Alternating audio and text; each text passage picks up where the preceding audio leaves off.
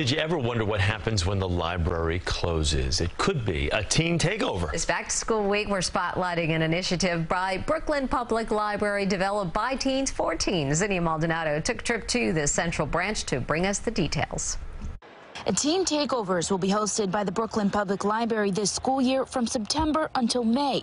What is it? Fun and creative programs created by teens for teens, held on Friday nights once libraries close to the public at 6 p.m. It gives them an opportunity to take part in their communities. Teens can also apply to become members of the Teen Takeover Branch Council, an internship program where high school students organize and host the after-hours events. Yusenex Arango is Brooklyn Public Library's manager of teen programs. He says they're currently in the recruiting process for the branch council, and then events are set to begin next month. The teens meet together weekly, on a weekly basis, and they create a series of events for their respective branches on a monthly basis. The events range from game nights, movie nights, karaoke, paint and sip, poetry slams, and video game tournaments. It just provides a safe space for teens to just be teens. Arango adds the program is run at select branches each year. This year, you can find teen takeovers at Rugby, Bay Ridge, Pacific, Greenpoint, East Flatbush, Macon, Canarsie,